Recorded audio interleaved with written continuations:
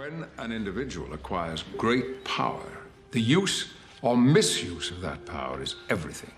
Will it be for the greater good, or will it be used for personal or for destructive ends?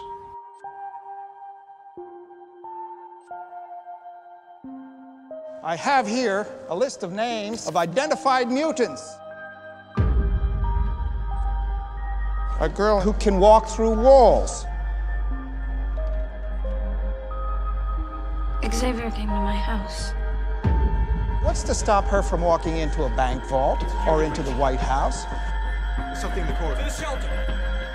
You don't see them getting bored in comic books.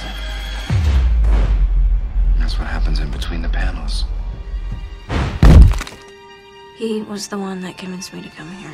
You have more power than you can imagine. How did you get this?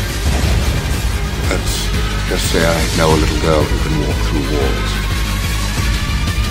Let's do this. I could get claws like Wolverine. Yeah. And then I could cut open people's faces. Yeah.